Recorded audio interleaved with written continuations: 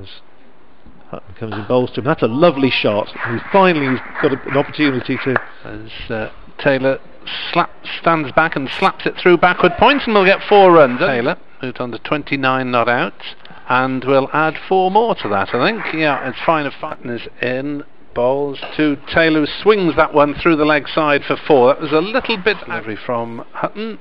Sees Taylor swing it over the leg side. He's caught that one well. Slip as Taylor comes down the wicket and slaps it between those fielders. It's well stopped.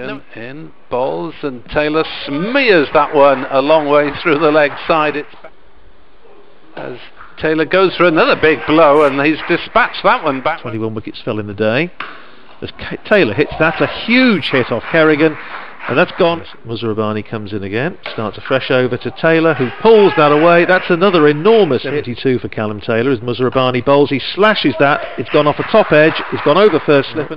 What are we going to see this time? It's a full length ball, and it's driven over extra cover, and it's going to be 4 more. He faces this delivery from Muzarabani and drives, and he gets a thick outside edge, and it goes past mid off deep rather, extra cover, as he bowls to Taylor, and Taylor swings it. 85 balls. He bowls round the wicket. Muzarabani slashes away. It's gone over where slip would have been, and it's 4 more. To Callum Taylor.